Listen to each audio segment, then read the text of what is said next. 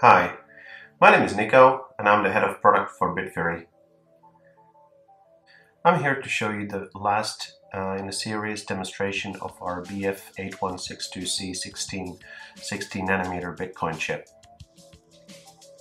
For this demonstration, we're going to do something different, immersion cooling. So don't try this at home. Off we go. So as you may notice, our test board has changed a little bit.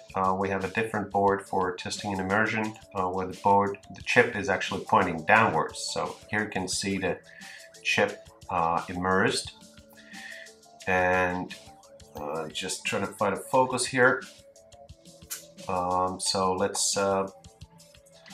let's turn it on. So we're running at 595 millivolts, and the chip is pulling about 40 amps of this power, and is running at around 23 watts. So you can see that boiling starting there right away.